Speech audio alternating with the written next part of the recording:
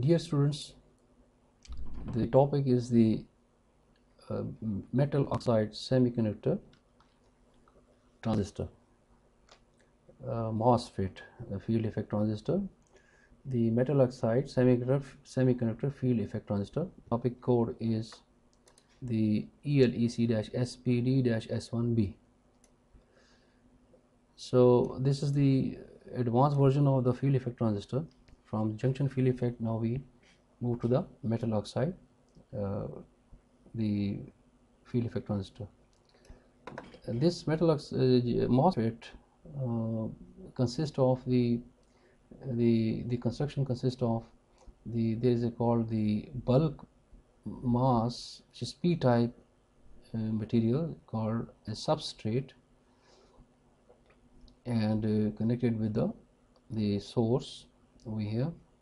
So what we have, the substrate is a bulk which is occupying the whole of the major semiconductor material of the whole this MOSFET, and then what we do, we dope two n-type materials on the opposite sides and leave in between all the substrate as a material inside the whole this the MOSFET device. These n-type material then are connected with some ohmic terminals called the drain. One is called drain, the other one is called the source. Then what we do, we put a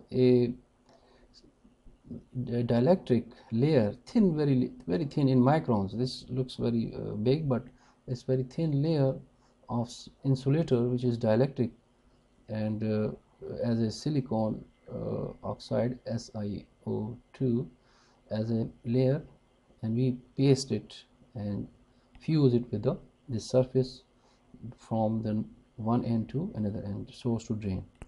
Then what we do, we put another metallic aluminum or some good metal plate right above this oxide. So that's why metal oxide is called the metal oxide field effect, the MOSFET semiconductor field effect metal oxide. That's why its name is given to it. So that is the basic construction. We will see this is the depletion region. We will see when the operation will start. There are two types. We will also discuss that, but this is the basic construction of the MOSFET metal oxides semiconductor field effect transistor. So here the MOSFET operate the same as JFET, but have gate terminal that is electrically isolated from the conductive channel. We will go through the basic working mechanism. Okay, all the mechanism which I am going to describe is written in description of this file. So our main aim is to discuss the main theme of the topic. So you can read that out, and those documents are available. The PDF I uploaded on our physics department website, online teaching material.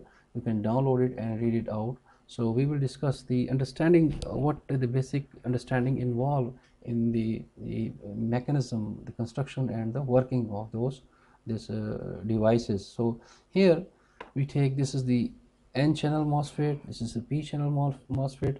You can see that the substrate, this is is p-type, and the channel through which the main charge carrier flows, that is the n-type. So that's why it's called the n-channel the MOSFET, this device. Then this is the p. Now here is the p channel, because the majority charge carriers which current constitutes flow through that. So substrate is made of this p semiconductor material. In this case, the substrate, the bulk material, is made of the n material.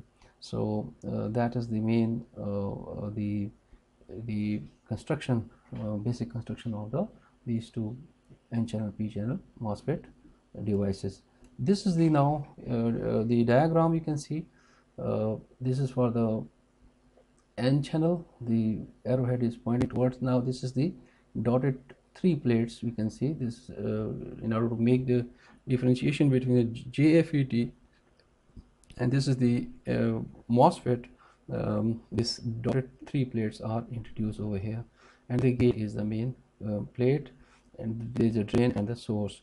The substrate and the source are interconnected together. Similarly, here is the P channel, which is the arrowhead is going outward, substrate and the source is connected together, and again 3 dotted plates are here, which resembles the gives the notation or the symbolic notation of these two N channel and P channel devices. Okay, we have two types in the MOSFET, which is one is called enhancement type, and the other is called the depletion type.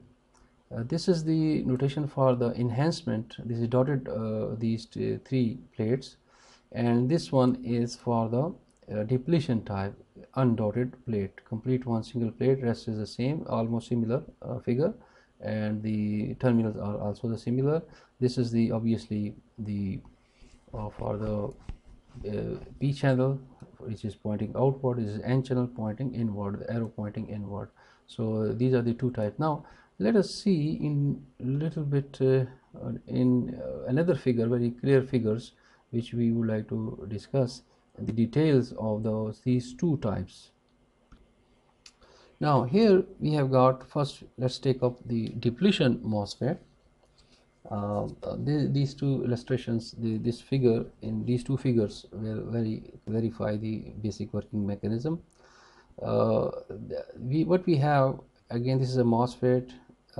We have got, this is the insulator or the dielectric, silicon dioxide. This is the metal. Obviously the voltage is applied between the obviously source to gate. This is the gate, obviously gate terminal. This is the drain terminal, and also the VDD is applied between the drain to source. So in the absence, you see the switches off or open. All of the channel is negatively, electrons are available for the flow. If we apply, the maximum drain current will be flowing. If you take the conventional current from positive to negative, all the channel is available for this flow of the charges, maximum charge.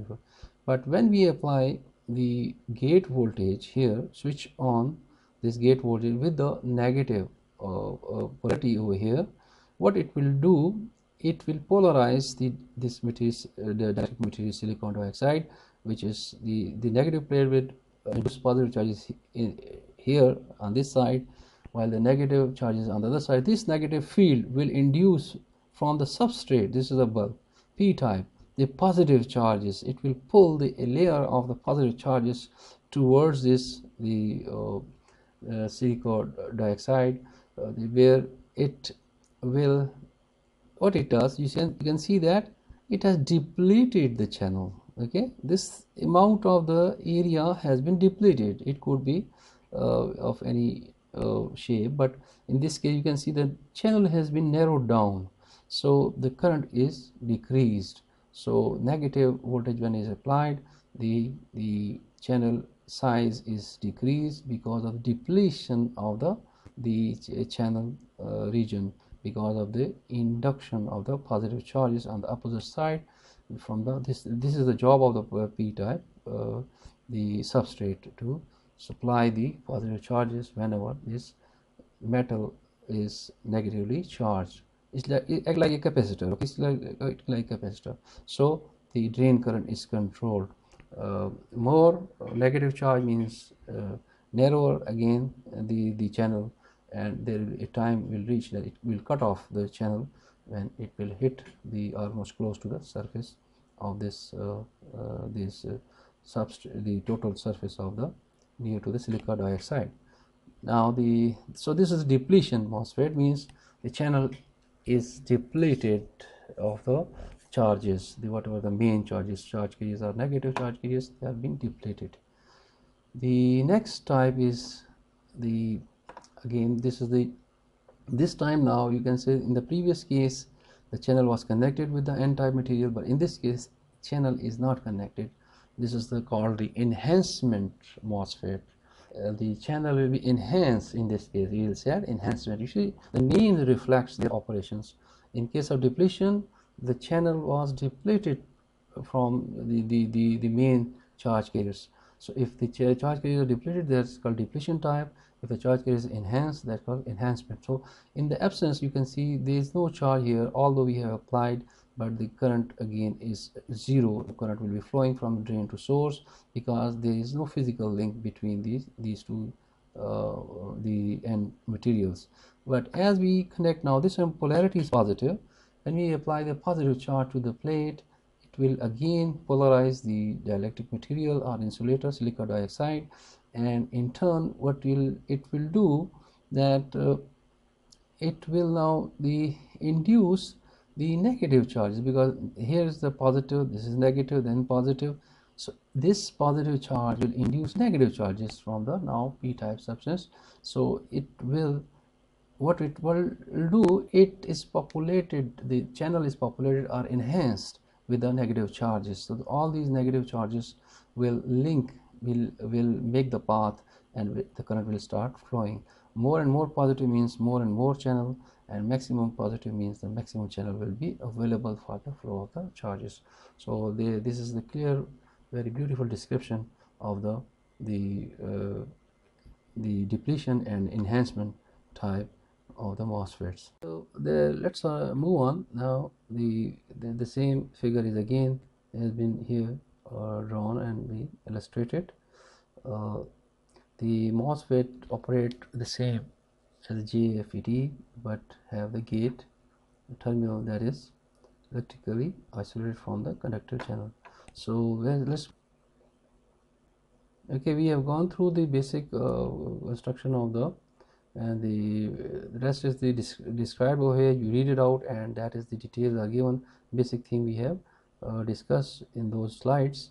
The depletion mode MOSFET, which we have in quite clearly explained, so you can read that out. Details are given here. Now here we see the depletion mode N-channel MOSFET and circuit symbols. This is the characteristics curve which we draw between the VDS and the IDS. It's again the output characteristics curve. You can see similar to that the output characteristics curve of the BJT, and as we discussed previously for JFET as well. So VGS voltages are different level of voltages are applied, and we see the response of the IDS in that case. This is the circuit symbol already we have defined, but again rather illustrated view again for the depletion type.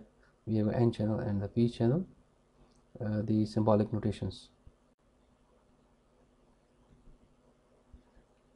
Okay, so now this is the, again we have also explained the enhancement mode MOSFET. So description is given over here, no need to go through that description. This is the again characteristics curve for the enhancement. You can see the polarity is now changed, the voltage polarity difference you can see, and the output characteristics curve are the same which we have explained for JFET or the depletion mode of MOSFET. So you see the output characteristics curve are similar to the bipolar junction transistor. This is the circuit symbols for the enhancement MOSFET. It is we have the dotted plates over here. This is the N channel and this is the P channel. Now the MOSFET we use as a amplifier. We have got over here, this is a circuit diagram. Here we can see again this is a self-wise circuit diagram as we have done previously. This is C1 input capacitor, input capacitor which is input voltage we provide, output voltage we take, and this is the obviously N channel MOSFET amplifier. This is the drain the drain resistor which is causing making the drain current to flow. VDD is applied. This is the source resistor. In case of bipolar junction transistor, we have emitter resistor and the collector resistor. The VG is the gate voltage, is given by R2 divided by R1 plus R2. This is the, obviously if you take the voltage across R2, that is the feeding voltage, biasing voltage to the gate. R2 divided by R1 plus R2 times, this is Thevenin theorem, if VDD is applied as a source voltage. Similarly, drain current is the Vs divided by Rs, the source voltage as a whole we will take. Again further all the details are given in this description. You can read that out all the very nicely and very clearly discussions are given. Summary is at the end. We have got MOSFET tutorial summary, what we have learned in this whole topic, that is also given. So hopefully students, you have pretty good information about this MOSFET device, and you have learned, and you can consult other books as well for the more further detailed circuitries or the different other applications. With this, we reach to the end of the topic. Thank you.